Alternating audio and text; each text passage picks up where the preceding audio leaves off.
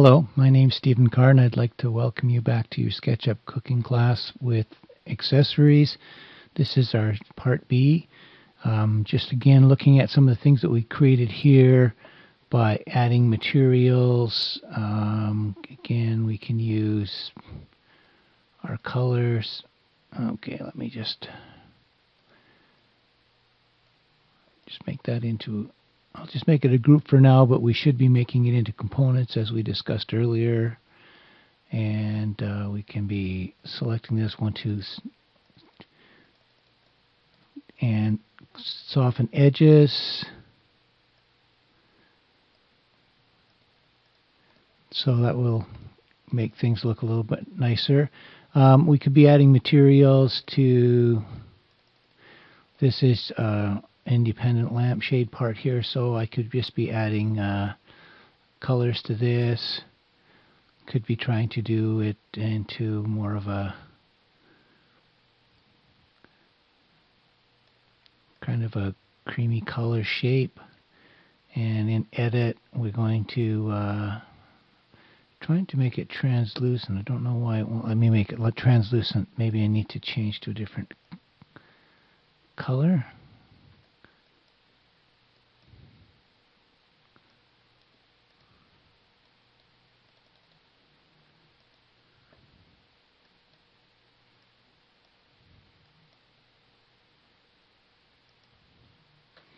So a little interesting here. I'm not quite sure why I can't get this color here.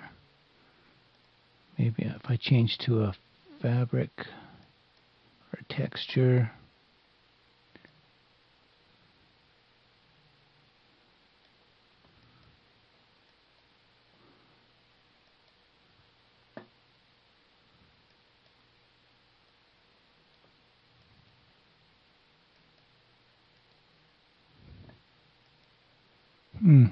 Just trying to make this a little bit more transparent, trying to get away from the translucent materials. I'm not sure what my problem is, but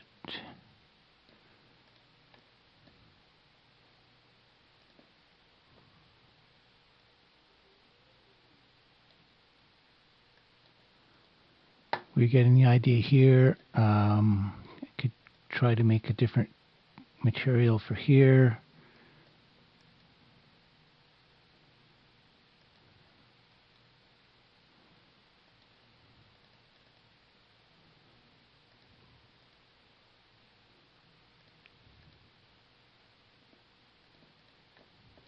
Just looking for something that just gives us a bit of a texture, a bit of a color.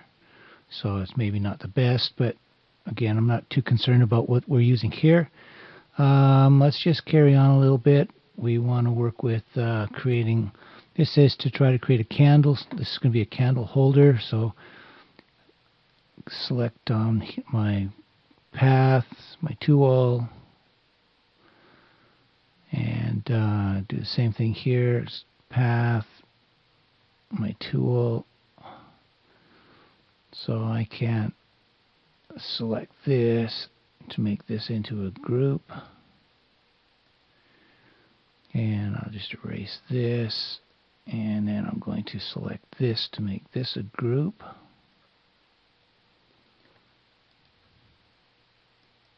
So again, you could add a material to this and we get our different materials here.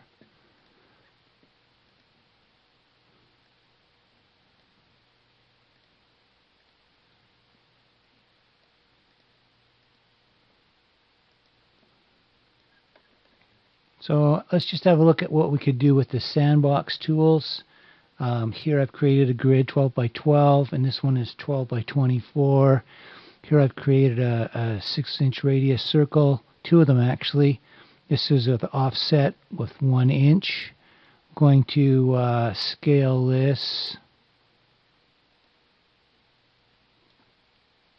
times 2. And again, I'll do my offset for 1 inch.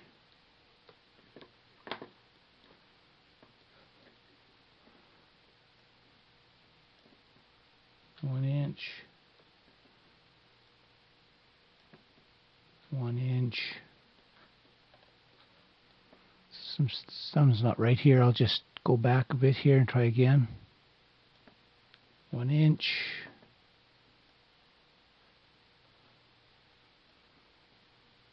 1 inch.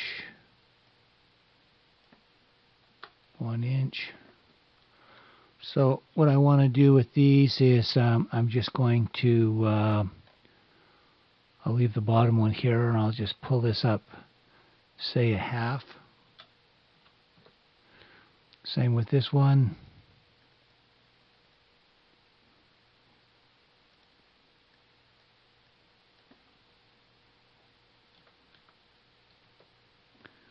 And I have created sort of this shape here.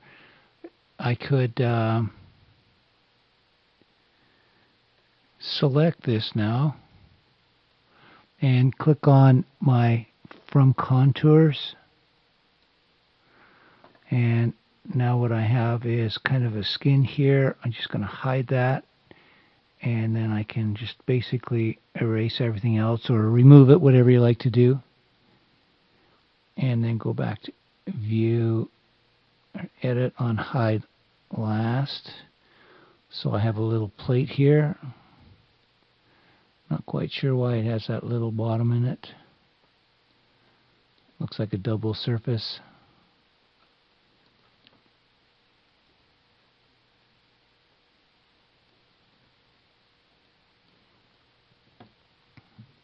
So I'm going to try the same thing here by just pulling this up a ½ inch.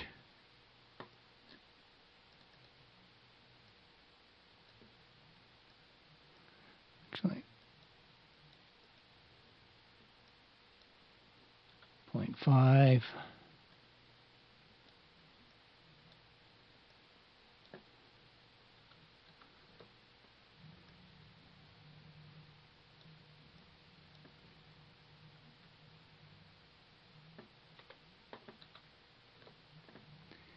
And again, just select this, click on my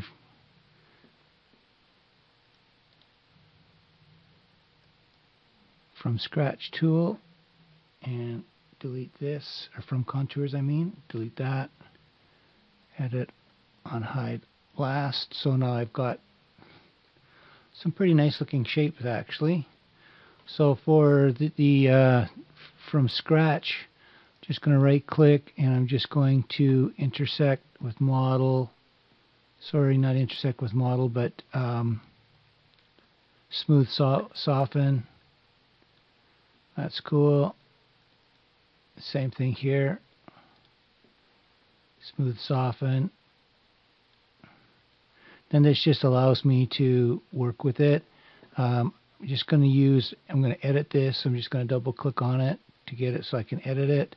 Click on my Smooth tool and just change this radius to say 2-inch radius, and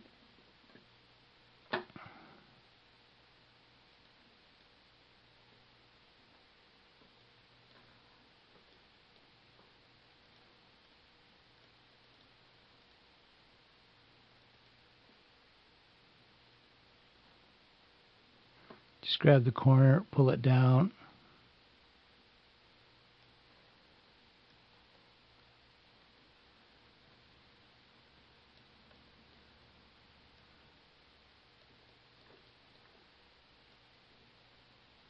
This just makes them the same.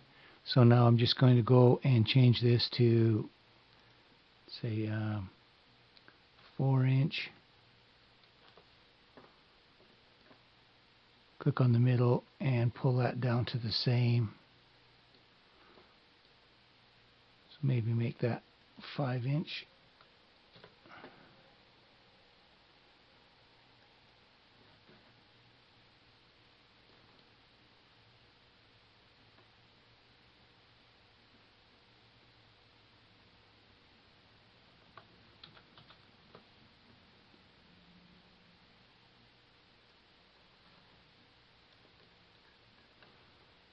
So that just gives us a shape that we're working with, and I'll try the same thing here.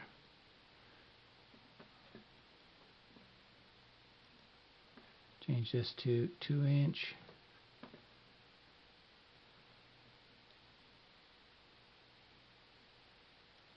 Try somewhere near the middle.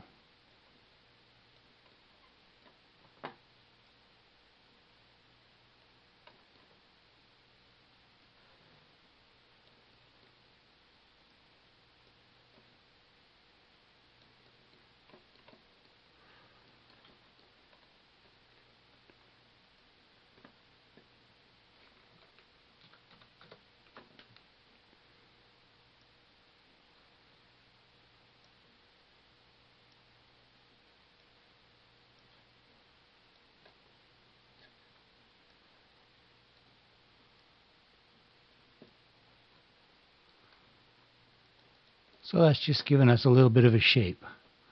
So again, I can just add a material. Eyedropper, just this guy, just so we can give some materials, some colors. Not sure quite why this one has that little patch in the middle.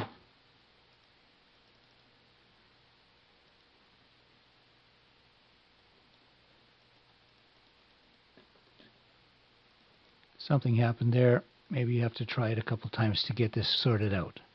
So this is conclusion of our accessories. Again, remember to name your accessories with the first 3 letters of your last name so that I can identify them when you hand them in.